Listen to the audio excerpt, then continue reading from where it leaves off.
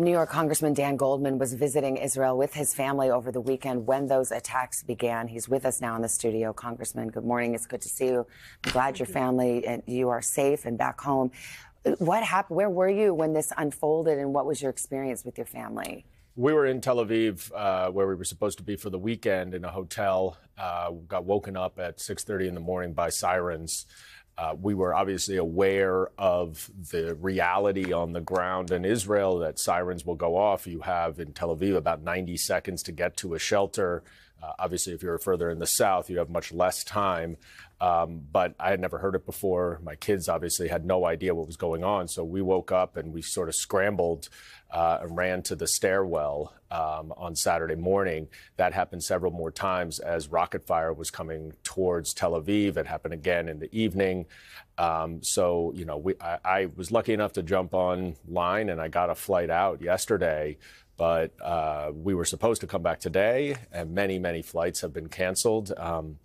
It's just unfathomable. Yeah. I mean, our experience was traumatic, but of course it is nothing compared to so many Israelis down in the south just massacred with barbarism that we have not seen. Yeah, on a personal level, you experienced a touch of it. I want to ask you, as a congressman who obviously covers and follows these issues, I mean, unfathomable is the word that keeps coming to my mind. I mean, Israel is known for having one of the most vaunted and fearsome military and intelligence apparatuses in the world. And somehow, not only is it an intelligence failure, but then once these fighters pour over the borders, the military bases were overrun. And are you shocked by this? It is definitely surprising. I was there with a congressional delegation in August, and we got, briefings about how prepared, how the intelligence works, how Iron Dome works. I did not expect to be experiencing how Iron Dome works, which you could hear the missiles intercepting the rockets above. But this is, I think, what is most important right now, both in the Congress and around this country, is that we have to stand with Israel against this barbaric terrorism. That is what it was. It is as bad or worse than ISIS, Al-Qaeda, what they did to those concert goers in just indiscriminately massacring people on a field, taking Holocaust survivors in wheelchairs, as kidnapping, killing children. It is unconscionable and inhuman. And we, as Americans who oppose terrorism of all sorts, must stand with our ally Israel in order to support them, and so that they can protect their borders and make their country secure. What do you think the response should be, especially vis-a-vis Iran?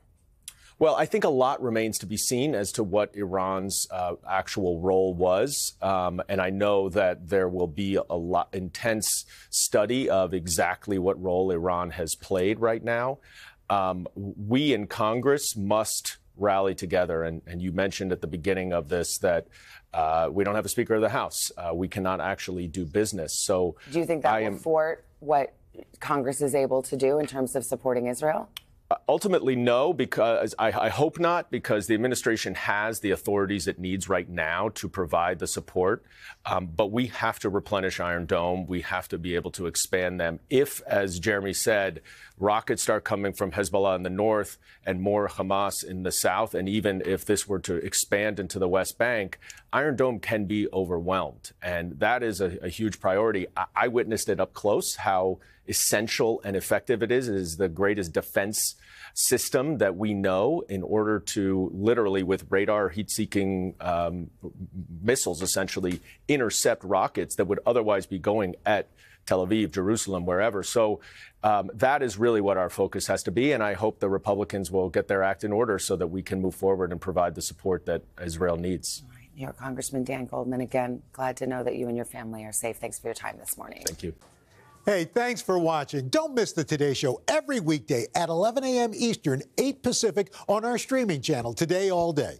To watch, head to today.com/allday or click the link right here.